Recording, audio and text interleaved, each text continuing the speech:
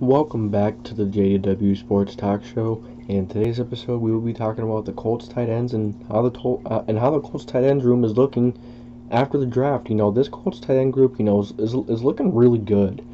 They definitely have some versatility and some big guys and some, and other guys that can run faster. And so let's get right into it. So tight end 3, who's going to be that tight end 3? It's probably going to be Jack Doyle. As much as we love Jack Doyle, as much as we love him as a Colt, Jack Doyle is a jack of all trades. He can do everything. He's a very solid player, but the other two guys in this roster are younger, and they have a little more potential. As much as I hate to say it, because Jack Doyle is an underrated player, but he gets the job done at everything. He can run block.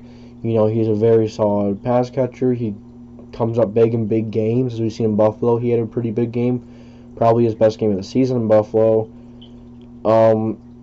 Just a very solid tight end. He can block, like I said. He's a solid route runner, but he's not insanely great at anything. But he's really good at everything, if that makes sense. But and then you have your young guy, Alie-cox. The big guy out of VCU.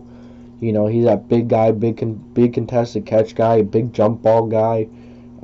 Doesn't have blazing speed, but a guy that size isn't really going to have blazing speed, but he's still pretty fast, and he's pretty big, and he can make those big catches. His hands are huge. He's a former basketball player for VCU. His hands are huge. His wingspan is pretty big. He's just a big dude in general that can really go up and make those big contested catches, which you love to see. I'm just really excited to see what he has in store for the Colts next year. He's been on this Colts roster for a few years now, and he's really been showing improvements every year. When he first was on the team, he really struggled with catching a bit, but he's really improved that quite a bit. And I'm excited to see him in back in black and blue, back in white and blue, and blue and white next season, and to see what he could do with those massive hands. And how he's become. He's actually become a lot better route runner as well. I'm excited to see that. And then you have your guy in Kylen Granson. I don't think he's going to be tight end 1. I don't know. To be honest with you, I don't think there's going to be a tight end 1, a tight end 2, and tight end 3.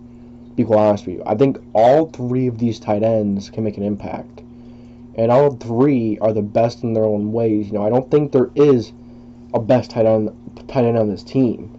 They're all guys that could come in and contribute to a really talented team, and that can make this team better. Whether that is stretching the field, whether that is, the run after the catch, a smaller guy that could get out into space, make a play after the catch, whether it's a big guy who could, run block, who could, has massive hands to go up and make a big catch, or if it's a guy that can do everything, who's a jack of all trades, and Jack Doyle.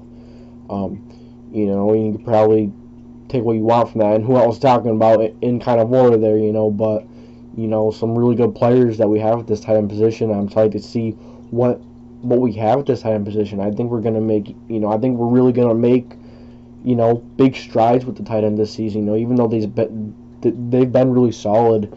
Do we still go out and get Zach Ertz possibly? I think that's still a possibility right now, because if Ertz is released by the Eagles, then yes. But if we have to trade for him, I don't see us giving up any draft capital whatsoever. So if we have to trade for him, no.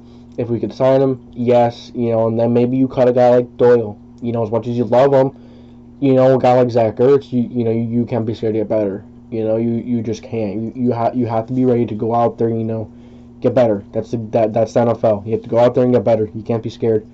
Can't be scared of the game. But yeah, I really like this tight end group. They're very versatile. They're very dynamic. Like I said, Kylen Granson is very dynamic. You play in the slot. He can play back at running back a little bit. He can play out wide. And some people were talking about his actually catching issues, but ever since that big game at Vanderbilt, where he really did have some bad drops, he came back after that, and he hasn't really had many drops at all. So yeah, I'm really excited to see what he has in store. He's kind of like a more athletic, much better version of Trey Burton, who has much more upside. So yeah, let me know what you guys think. Do you guys think this tight end group is set? Do you think we can make any more additions? I don't really think so. I think tight end is actually really set right now. So Let me know what you guys think in the comment section. You know, make sure to drop a like, make sure to comment on this video, and let me know what you think. And then make sure, most importantly of all, make sure to drop a sub and turn on that notification bell to get more videos. I'm going to be having a crap ton of videos coming out. I'm really getting on that grind, really getting on the work to really, you know, get up there. I want to get more content and get a big community for you guys to like interact with each other.